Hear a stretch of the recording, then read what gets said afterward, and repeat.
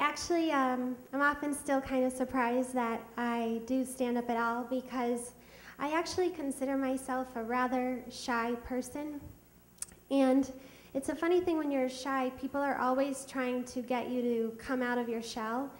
And I've never understood this. I think everyone would be far better served to join forces and get the really loud, obnoxious guy back in his shell.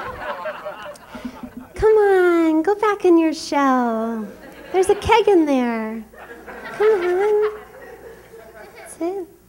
Everyday things that people take for granted are really hard for a shy person, like crossing the street. Nightmare. Everyone is just staring at you. And when you finally get up the nerve, you say, I have a right to cross the street. And you get about halfway there, and then what happens, you get, don't walk, don't walk. I mean, I don't know why it can't encourage you. Like, come on, come closer, almost there. Okay. You made it, yay.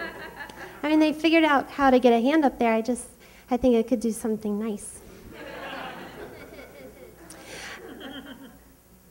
Lately, I get the feeling that even though one of my friends is calling me, she doesn't really want to talk to me because she'll call me at home in the middle of the day when clearly I am at work. I go to work all day, every day, Monday through Friday, and that really doesn't change ever.